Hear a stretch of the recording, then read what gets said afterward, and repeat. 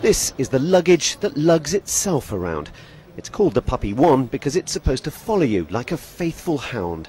It's actually following a small wireless remote you carry instead of your carry-on. One of at least 3 self-propelling suitcases released at the Consumer Electronics Show in Las Vegas this week. But its developers, Chinese startup 90 Fun, say this self-balancer is what we've all been waiting for. It's like 20-inch carry-on suitcase, and this is the first one, smart suitcase, that it can self-balance with the 2 6-inch wheels that can be self-balanced. But I bet you heard a lot of, we are the first smart suitcase in the world, but this one is totally different. If it's stolen or lost, the company says you can track it with GPS. Security features include a fingerprint reader and an immobilizer to lock the wheels in case a thief doesn't want to pick it up. And the company admits it wants to reduce its weight. I think first one is we got to lower the price and lower the weights.